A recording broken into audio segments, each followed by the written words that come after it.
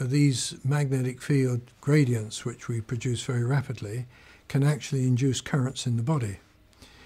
And of course these currents can produce a number of irritating effects. The first one is that they produce tingling sensations in the shoulders, the arms, and so on.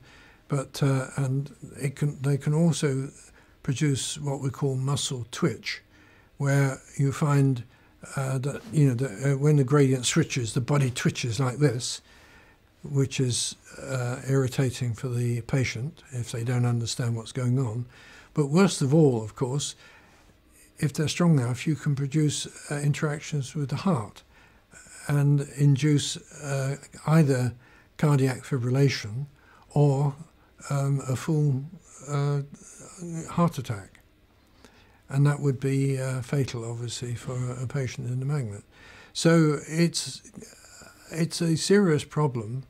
And when you want to do faster and faster imaging, as people want to do, then the problem gets worse because it depends on the speed at which you're switching the gradients.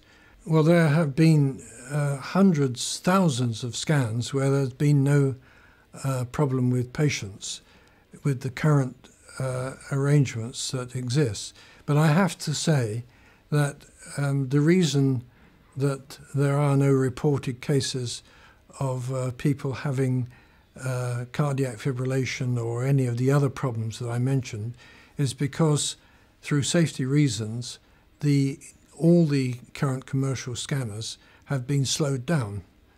They do not switch gradients very rapidly, and as a result, the images that they get, whether they're doing EPI or other standard imaging techniques, the fastest scans you can get there are taking something like eight or so seconds.